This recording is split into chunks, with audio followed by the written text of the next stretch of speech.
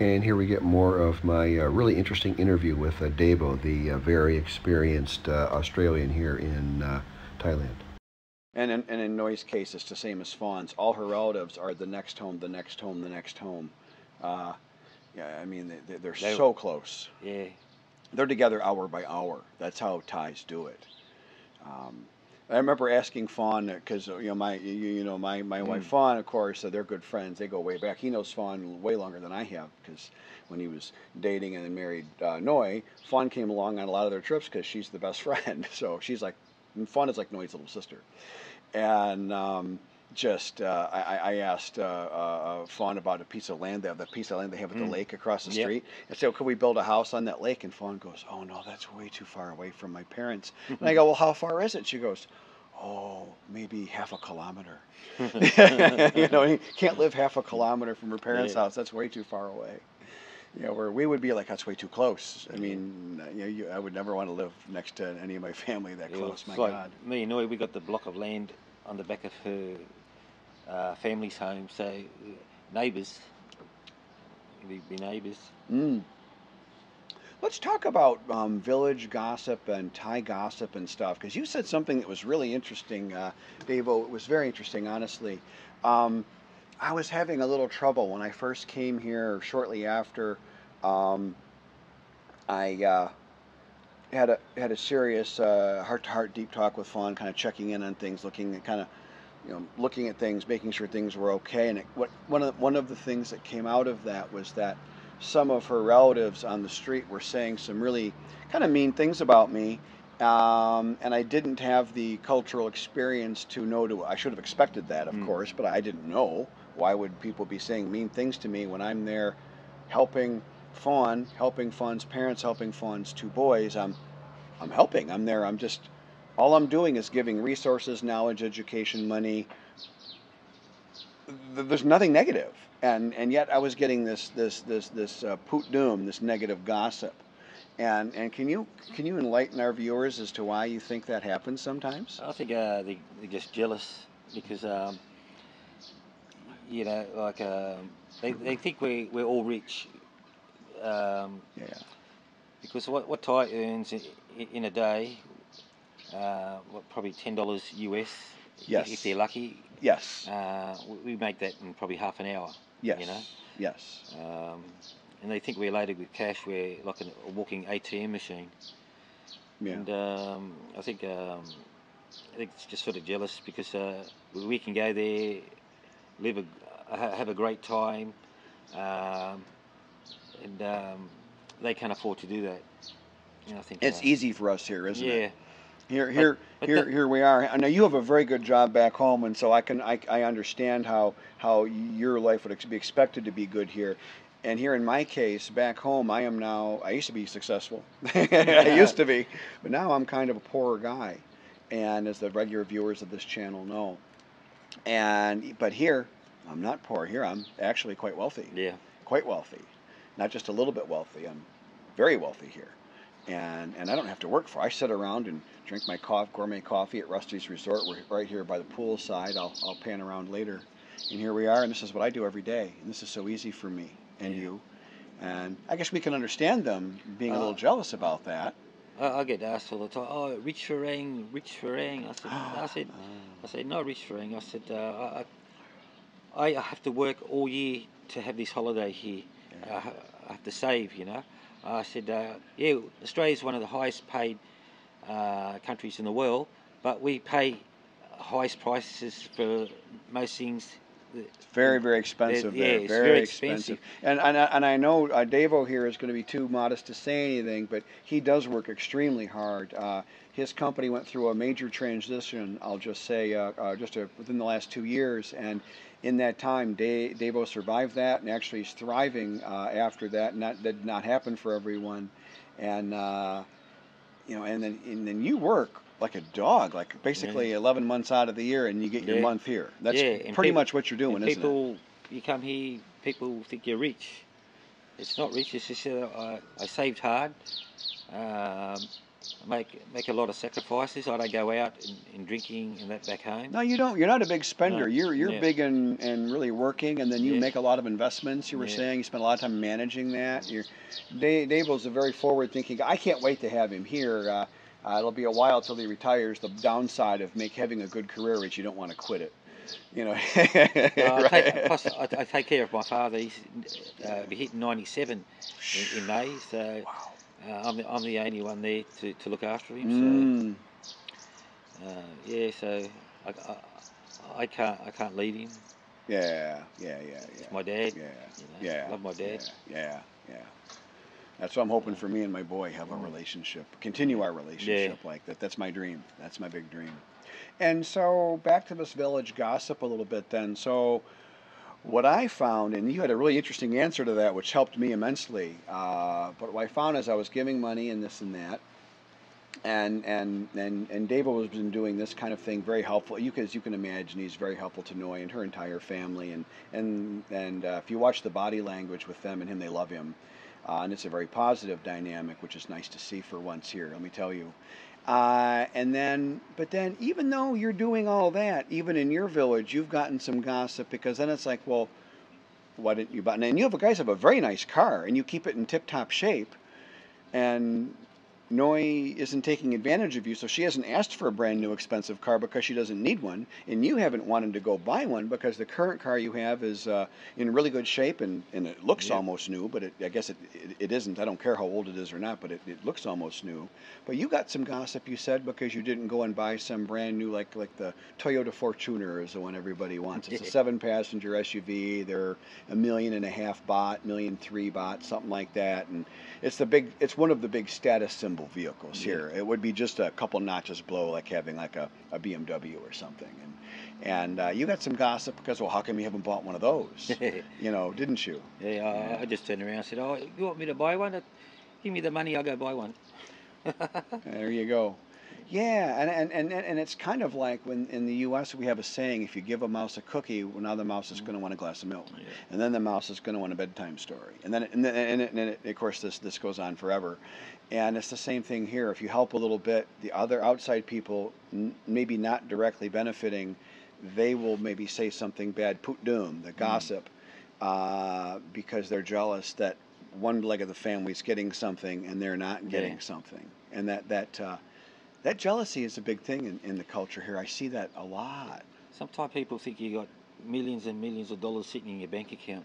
You can just go out and buy a car cash. It's not like that. Yeah. Especially some of the cars here are quite a bit more expensive than they are in other countries. I'm used to the U.S. being an open market country where the price is the price. Where here, there's up to a 300%, and I said that correctly, 300% added import tax on many vehicles here. So when you see a Mercedes or a BMW or something, that car in U.S. dollars is probably 3, 4, maybe 600,000 U.S. dollars. That's tens of millions of Thai baht.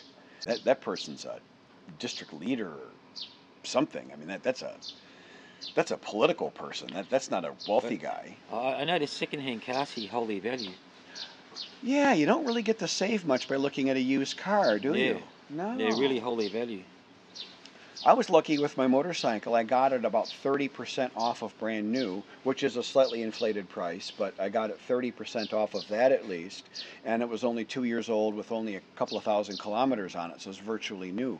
But that was kind of lucky. After that, they don't go down much, and cars are much worse. Cars just are a tiny bit less than brand new for a used one, and it's not a good. You're kind of better off just buying new. Yeah.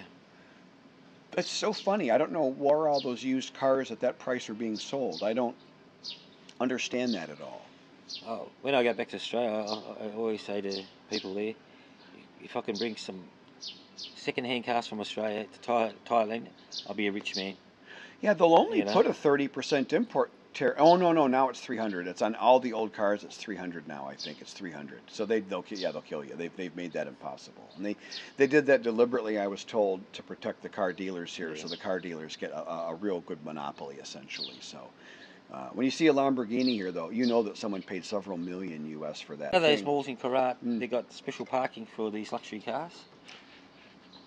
It could be Terminal 21 or Central Plaza. You see them all down there, all the Lamborghinis and Ferraris. I'm going to have to look for that. And I'll ask Fawn. Fawn will know where that is. That's interesting. Yeah, when we go to the most expensive hotel in Kolat is the Canterie. And they have actually, ironically, have a Chinese restaurant on the top that's quite good.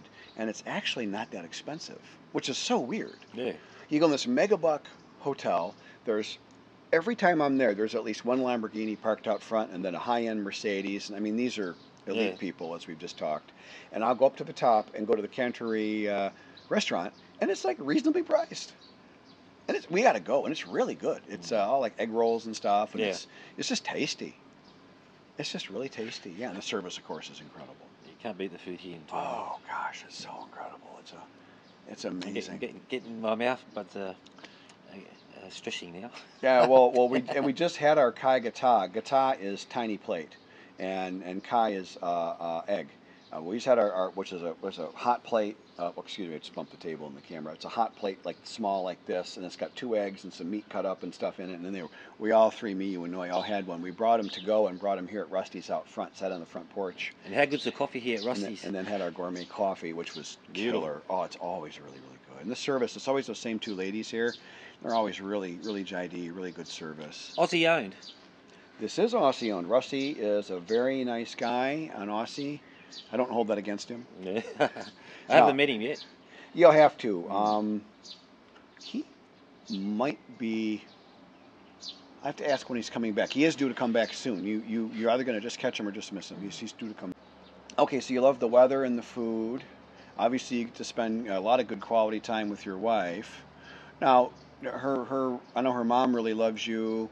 And I know her dad really loved you before he passed, sadly. And I'm sorry about that. But I knew you guys were quite close, actually. Just before Christmas. Yeah. We were here for the service, of course, and that was I was sad for you. I felt your pain, and Noi, of course, was really sad. I was really sad for her. And her little brother really loves you and all that. And you probably get mobbed with attention and stuff when you come here, don't you? Oh, her brother is such a good man. All his friends become my friends. Oh. He includes me in everything. When his friends are there, he makes sure I'm sitting with him. Always make sure I've got a beer in front of me or something, food. Hey, you know what? We got to do karaoke. Yes. We got to do karaoke because Fawn, I'm terrible, but Fawn is, as you know, a really good singer. We did karaoke last night. Well, we need to get Savwan, and Savwan and Fawn and me. We all got to come over with. Nong Chai's little brother, Nong Chai and friends and stuff. We got to do some karaoke. Maybe when you get back from Bangkok. We have a barbecue. Yes. Well, this plan practically writes itself. Yep. I can't sing, but I'll still get up and have a go. Yeah, I like to duet with Fawn because her voice is pretty, and I'll just keep my volume down a little bit, and I enjoy doing it, and I enjoy letting everybody laugh at me because I'm terrible, but I just love having the activity with Fawn, and her voice is so pretty. I love hearing it. The good thing about Farang doing karaoke is, because most Thais don't understand English, if you forget the words, you can make up the words, and they don't know that you changed the words. It happens quite often with me. I forget the lines, so I just make up the lines, and they have no idea. See, more top social tips here on Reset with Rob, the channel here. Davo telling us how to do karaoke. That's a good tip. Yeah, the one thing I don't like about Thailand is the mosquitoes.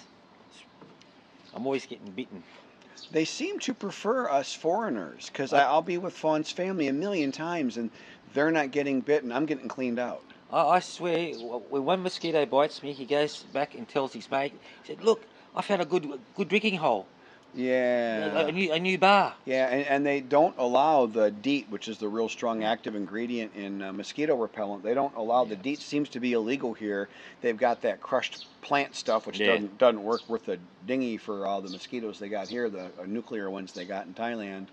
And yeah, I don't want malaria, and I don't want dengue fever either. Last I checked, so I definitely. Fawn kind of doesn't want to do it because she wants to put all the money into the new house that we'll eventually build, but I kind of want to put a screen porch on the front of our little apartment, just, and then rent it as a premium apartment later to somebody. But she doesn't really kind of want to do that. I think that's got to do with saving face. Yeah. You know, looking good to the family. And if she sees me fixing up the apartment, then they'll be thinking, oh, maybe he's not going to build her house. Oh, you know, and then they'll start with the gossip again and all the negative stuff again. So I will tell you, I can't say who because people watch this channel, but locals. But somebody close to Fawn was had been rude to me kind of consistently for a while, and I was getting back to the gossip and people being jealous stuff. It was from that. I was getting just kind of tired of her always being rude, and then her kids were not rude, but they were really not respecting me at all. If you want to call that rude, that's fine, but they wouldn't sawadee me properly. They wouldn't address me properly. They would just call me by my first name and not why me or anything. And finally, we're at lunch together one time, me, Fawn, and some of her friends, and the one lady sitting right across from me, and she's doing some of that crap again. And I got up from my chair about halfway, and you're not supposed to point. I pointed right, and I said, "Stop that!" Like right, you know. And she's been nice ever since. It was a month ago, and she's been a peach. And I told her, I said, you know, Saijai-kun, care about you. You're in my heart, Saijai. I can help you, but you have got to be polite. You know, ka supap. I need polite. And she got it. And her kids saw that. I dressed her down in front of her kids a little bit, which I didn't necessarily mean to, but not that she didn't deserve it. But funny thing, though, she's been a peach ever since. She's been really nice, yeah. That's kind of what I've learned here to me, Davo. I think I'm not maybe quite as JD as you are. I'll put up with a couple of little knocks, and after a bit, I'll push back, and I'll say, nah, I'm done with that. And that's just how I do it, I guess. And I'm not saying it's the right way necessarily. I just let it go in one ear, out the other. Yeah. You know, good thing not knowing too much Thai. Is that you don't understand it. You don't have to worry about anything what they're saying. like last night when I caught the conversation, what Fawn was saying. Well, I probably owe you an apology. I probably made you a little uncomfortable for a minute. I hope I didn't. No. Okay, all right. You can never see yourself. Did I get very angry, or was I not too bad? Oh, you're all right. All right. Well, we always get great content with Davo. This has gone on super long. I'll see if YouTube will let me load up a video of this size, and here's the bonus footage. Okay, take your first Jack and Coke. Tell me if you like.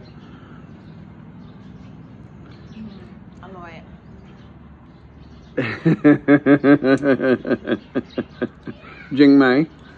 Yeah. Really? Yeah. I no believe. Yeah, I few minutes I done. Jing. I'm all out. No. Thank you for supporting my YouTube channel. Thank you very much.